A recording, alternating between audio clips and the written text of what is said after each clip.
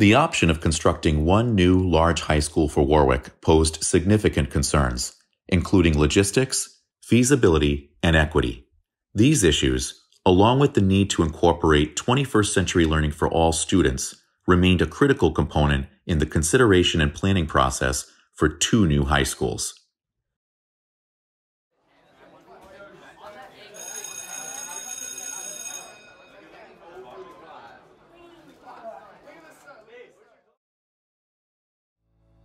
We looked at all options, obviously, but to put 2,400 students in one location in the city, it's hard to find the acreage necessary for a facility to support the students.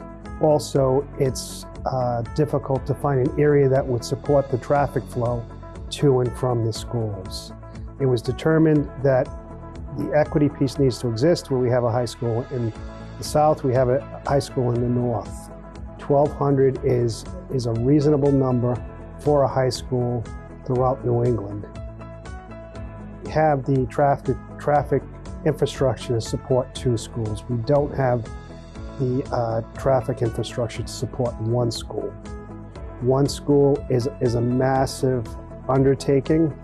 It also is logistically very challenging and couldn't be done given the demographics of our city. So educationally, our current high schools are built for 20th century learning. So very traditional learning, teacher-centered, teachers at the front of the classroom, desks are in a row, students are working independently on information that was taught. As far as facilities, they are outdated. They don't have the electrical power needed for technology.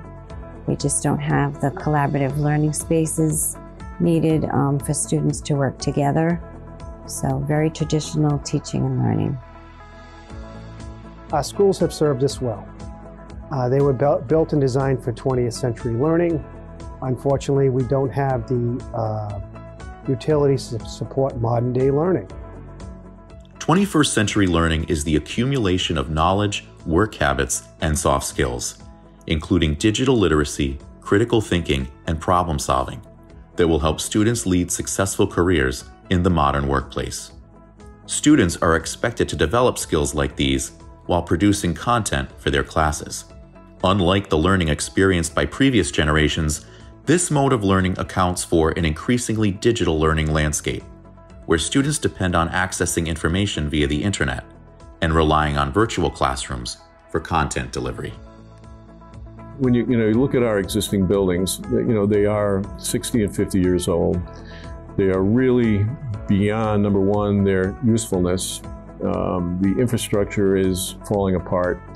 The electrical specifically is not set up for 21st century learning. There are very few electrical outlets in the classrooms. They're set up for overhead projectors. The teachers don't have anywhere to plug in their Chromebooks. You can't charge anything. There's really no HVAC, and they're really starting to fall apart. They need major renovations. So when you look at what renovations cost versus the new school, we keep coming back to the cost differential, and to give the community what they need for education-wise, we need to do something more than renovate our schools.